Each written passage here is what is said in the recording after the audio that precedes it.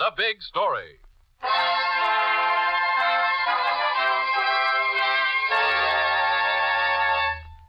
It wasn't any different from usual. He came home late. Your husband? And he knew it was going to be one of his insomniac nights. He said, I won't sleep.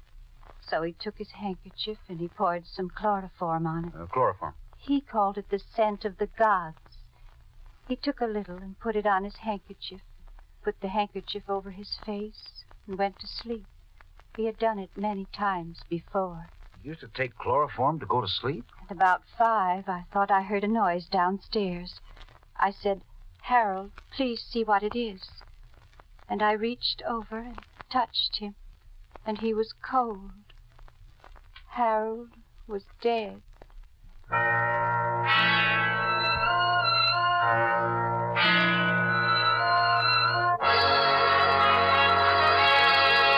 Hartford, Connecticut. From the pages of the Hartford Times comes the story of Puritan morality and violent death.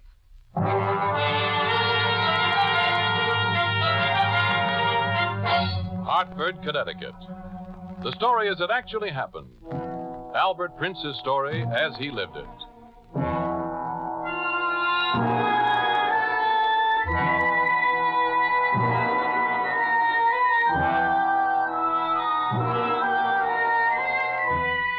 It was a scoop, a clean scoop, and you had been scooped. There it was in black and white on the front pages of the opposition paper. Wife finds husband dead in bed. Harold Duran, prominent meteorologist and weather expert, dead of chloroform poisoning.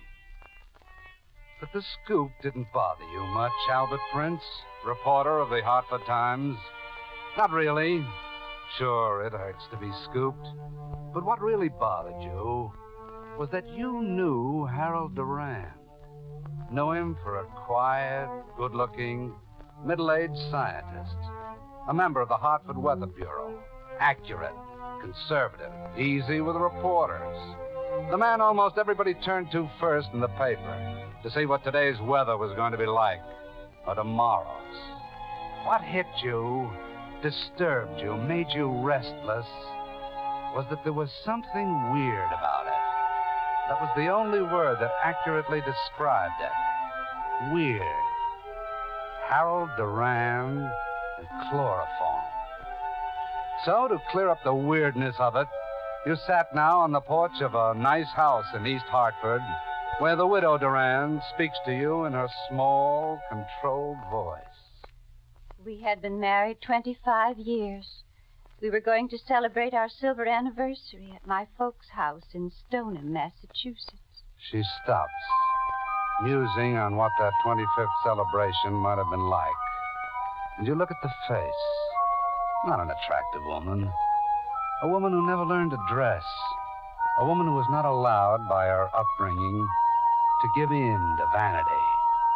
A woman with thin, pale lips and thin, long fingers. A frail woman, weighing no more than 100 pounds. Pure Puritan stock.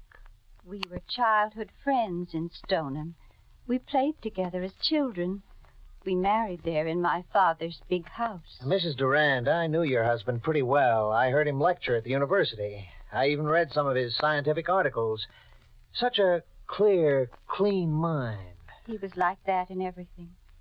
Harold was the kind of man you dream about and meet once in a lifetime. How does a man like that wind up with, drugs? The chloroform? I don't know what to say. Only that he worked so hard. He was too tired to sleep so often. Where'd he get it? A man doesn't just buy chloroform in a drugstore. I never thought of that. But if you knew how seriously he took his work, ships at sea depended on his accuracy, and airplanes and farmers, even banks used to call and... Oh, I'm terribly sorry. I beg your pardon? I've kept you out on the porch. I've offered you nothing. Oh, that's all right. I didn't even ask you inside. Surely a cup of tea. I know I'd like a cup. For a moment, she was out of herself. Just a brief moment. But now the Puritan morality, the politeness, the kindness to other people asserts itself. The tight, pinched face has the smile hostesses use when you walk into a restaurant. Have a cup of tea? Well, thank you. I don't want to trouble you, but I would appreciate it. And it almost seemed normal. The bereaved woman talking, offering tea on the porch of a house, like any other house on the clean street. Then you find yourself in the living room.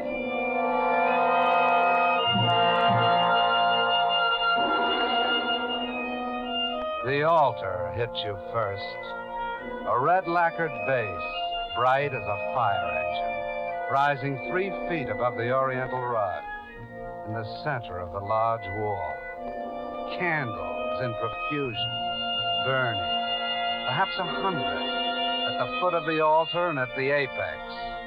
And an idol, a fantastic idol. 3 hideous monkeys, half life-size, grinning, smirking, glaring, their eyes fantastically real, as if there were life inside these grotesque monsters.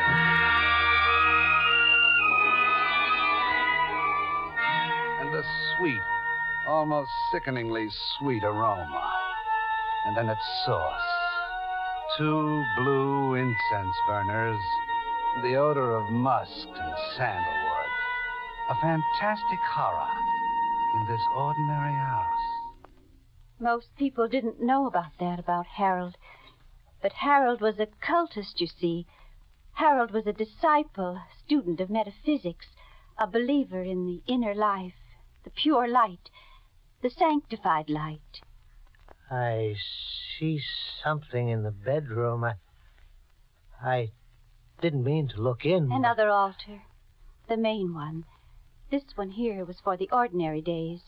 The one in the bedroom for cult days. Here's your tea. Cream, lemon, sugar.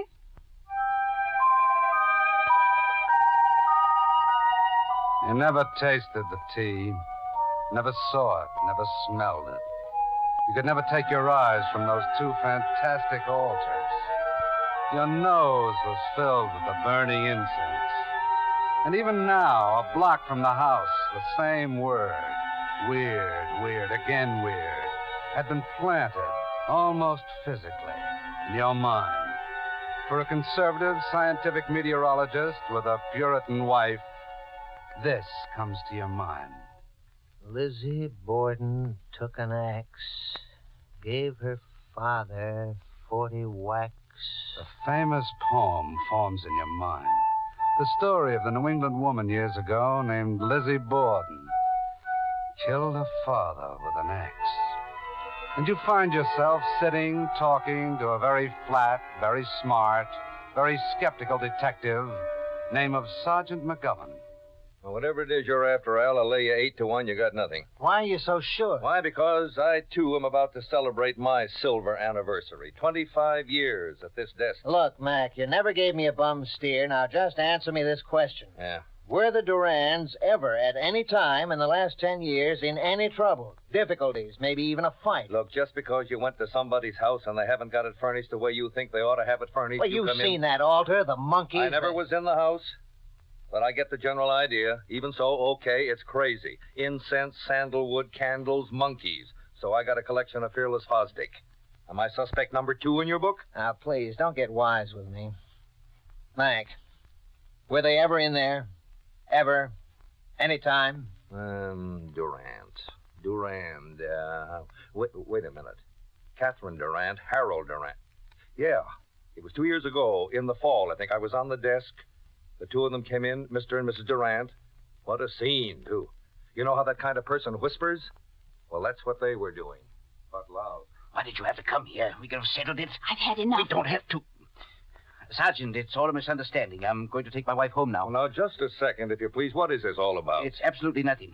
She's just a little upset, and... You think that I could hear it from the lady? The things he says, the things he does, the kind of things he brings home, the kind of things I have to put up with. Catherine, for heaven's sake. Like what, lady? What kind of things, huh? Since when, Catherine, do we have to make our private affairs public?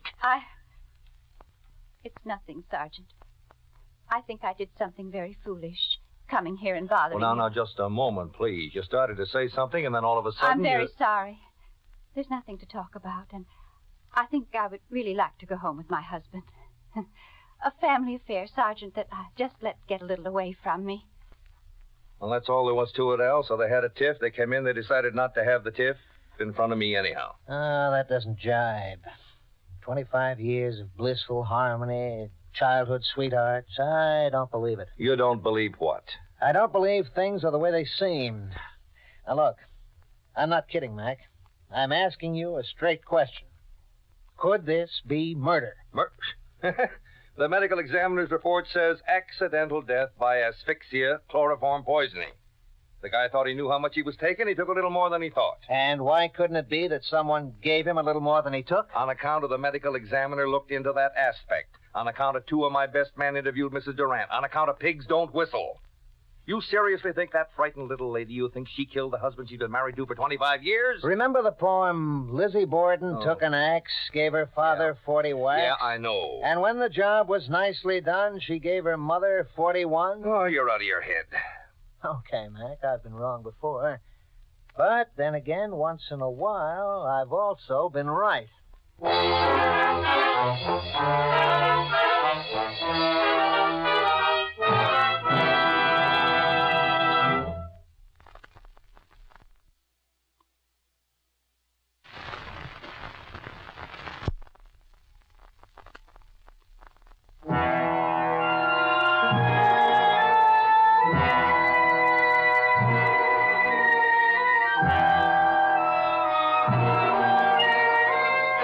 This is Cy Harris, returning you to your narrator and the big story of Albert I. Prince as he lived it and wrote it. There's got to be more to this dead man. This meteorologist scientist, Harold Duran. This bizarre cultist with the incense and the candles and the monkeys in his living room and bedroom. There must be other bizarre things, other weird aspects. An ordinary man doesn't take chloroform before he goes to sleep at night, and a conservative scientist even less. Other what? Other women? Other practices in his cult? You want to know more. And so you say all this, you, Albert Prince, reporter. You say all this to Ernie McGovern, Sergeant Mac to you, and he says... Now, look, I'm just not interested in this case anymore. The fellow died of accidental asphyxia. All right. Accidental asphyxia. Yeah. Will you give me permission to go into his office down at the Weather Bureau, maybe his house? I got no right to give permission like that. All right, at least you know about it if I get picked up for, I don't know, snooping, I guess, or breaking or entering or something. Well, my advice is to you, don't snoop, don't break, and don't enter. Oh, go on. Go take a trip down to Yale. The boys are having a good football game there tomorrow afternoon. Look, I still like the Lizzie Borden theory. Boy, are we stubborn this morning. Well, anyhow, you know what I'm doing.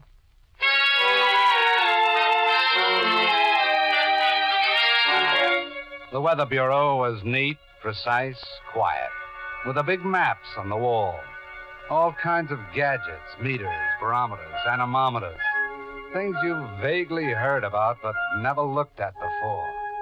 And the quiet, distinguished-looking cubbyhole, and the closed door with a name neatly lettered, Harold Duran. I'm terribly sorry. You can't go in there. I'm from the Times, and we want to do a story on Mr. Duran. Did you know him well? I was his secretary. Well, miss, you can help me if you'd like to, and I think help him, too, if you wanted. He was the nicest boss a girl ever had. Sweet, thoughtful. Could I ask your name? Susan Reiner. Miss Reiner, I know he was working on an annual report, a summary of some kind. And I thought it'd be a tribute if we, the paper that is, brought it out, or maybe said something about it. He'd like that.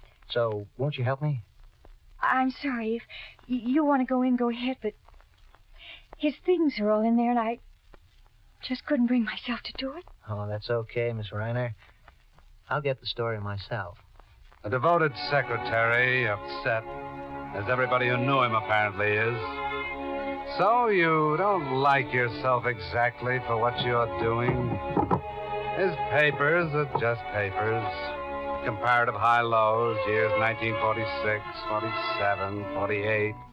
New England precipitation, 1948, 49.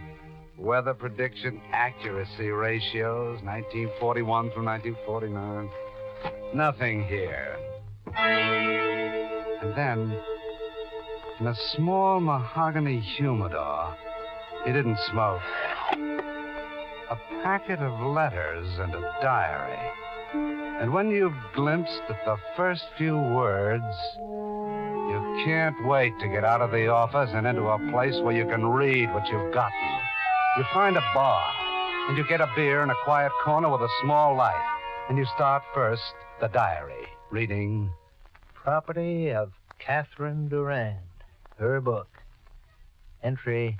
I don't think I can take it anymore. It's got to stop. It's got to stop. Entry 10 days later. I know what's been going on. It's him and that girl. I know it.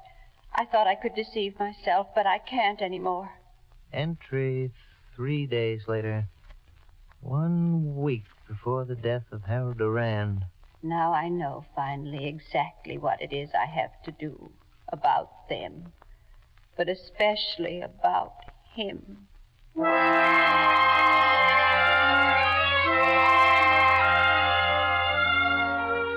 You almost stop there, almost get up, almost run to Sergeant Mack.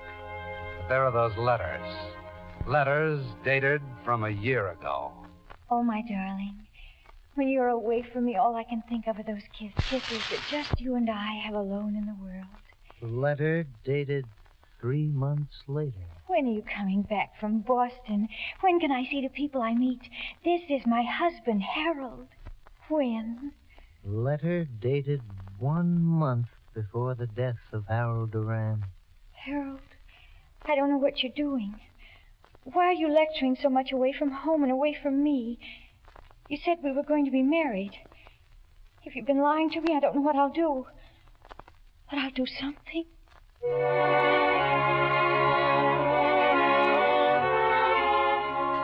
And the name on all the letters. Susan Reiner, the devoted secretary who couldn't go in the room because she couldn't bring herself to touch his things. At headquarters, Sergeant Mack listens as you tell him you're more convinced than ever that Dr. Jekyll, scientist Harold Durand, was Mr. Hyde as far as Susan Reiner was concerned. When you both confront her, she says... You must be out of your mind suggesting a thing like that. I loved him. I always loved him. Okay, you loved him. Only it says here in your writing, if you are lying to me, Harold, I don't know what I'll do. But you know what I meant, Sergeant, for heaven's sake. All I meant was I would go out of my mind. Harold and I were... Yeah, you were special. The first two people on Earth that really loved each other. Just one little question. Where were you on the night that he was killed? Killed? Killed. I was home with my father, my mother, my sister, and my older brother. Can they verify that? Do they have to? I mean, do you really think I... And Mac is quietly shaking his head. And so are you, Albert Prince. Because it's obvious, very obvious. She didn't do it. She's confused. She's disturbed. She was in love, and he wasn't coming through on his promises. But she didn't do it. But somebody did. Lizzie Borden gave her father 40 whacks. Yeah, that's my sentiments, too. But if things are, as in this case they are, hardly what they seem, and it is a Lizzie Borden, a violent, passionate woman, inside a calm, Puritan exterior, then it's a delicate instrument that has to be played carefully. No slugging, no rapid-fire cross-examination is going to bring this out. And Mac agrees. And so you and Sergeant Mac go and sit on the porch with her. There was never anything wrong, was there, between you? I thought I told you everything you wanted to know, Mr. Prince. It was one of those marriages made in heaven, wasn't it? Why do you torture me like this? What do you want? A childhood romance and a marriage that sweetened and ripened every year it lasted. Please. There were no complaints by you against him, were there, ever? Please go. You never went to the police and said he beat you, said he treated you badly. Go, go, go, go! You remember me, Mrs. Durant? No. I think you do. I think you remember coming into the police station about 2 years ago with your husband. Doesn't break with that woman. I know now what I've got to do. No, no, no, no! Susan Reiner, Susan and Harold. Susan. I did it. Why? Why, Mrs. Durant? Why? First, he used to ask me to make lunch. He used to eat his lunch in the office. It was always 2 sandwiches, 2 apples, 2 pieces of cake. I used to think what an appetite he had. Then I realized how foolish I had been. For over 2 years, I used to make lunch for her every day. Susan? And then he used to bring her to the house for dinner. And I would cook for him and her. And they would eat dinner and talk meteorology, talk weather. And after dinner, I would do the dishes. And they would go upstairs to his room to work. He and Susan? The cruelty was always polite. The humiliation always done with gentility. Oh, dear Lord, how I hated the cult, the incense, the altar, the hideous statues, those vulgar burning lights. And one night, he came home, and he fell down on the bed and said to me, Get me the bottle. You're not going to take that again. Give me the nectar of the gods, the scent of the angels. Give it to me. Don't stand there looking like a jackass. All right, Harold. Here you are. A few drops on a handkerchief. I shall taste the beauties of Oriental sleep. The sleep of forgetfulness. It would be the greatest joy in the world some night to go out. To go on and on until you go out on an everlasting diet of sleep. Get out of the room. You sicken me. And so I waited until he'd fallen asleep.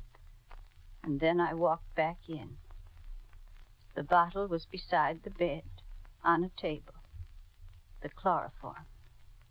And as I poured it, I said to him, You want to go out on an everlasting diet of sleep, Harold? You will, Harold. On a diet of everlasting sleep.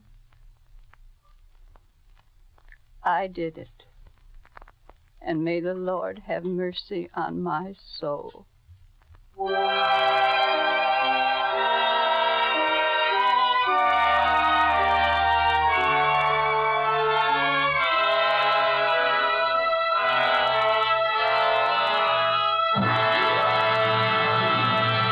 Now we read you that telegram from Albert Prince of the Hartford Times. When questioned in her cell, murderess in tonight's big story calmly repeated all the gruesome details which led to the killing of her husband.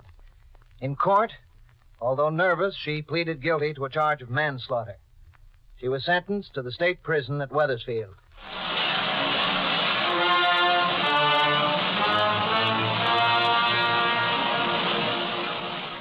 And so ends another big story. In order to protect the names of people actually involved in tonight's authentic big story, the names of all characters in the dramatization were changed, with the exception of the newspaper reporter. The Big Story has been a presentation of the United States Armed Forces Radio Service, the voice of information and education.